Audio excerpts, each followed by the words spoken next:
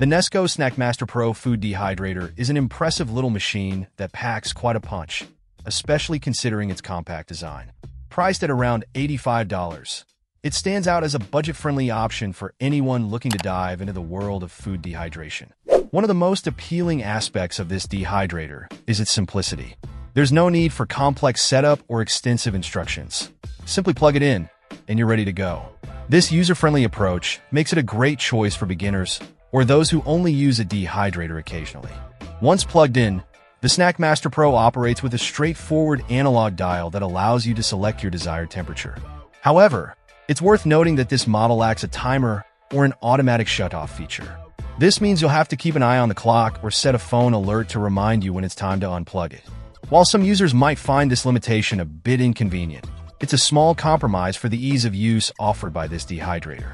In terms of capacity, the Snackmaster Pro is smaller than some of its competitors, which may be a downside for those looking to dry large quantities of food at once. However, its size has its advantages. It heats up quickly, reaching 135 degrees Fahrenheit in just over 3 minutes.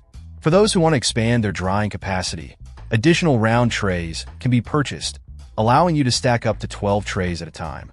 The plastic design may feel less durable compared to other models, but it does have its benefits.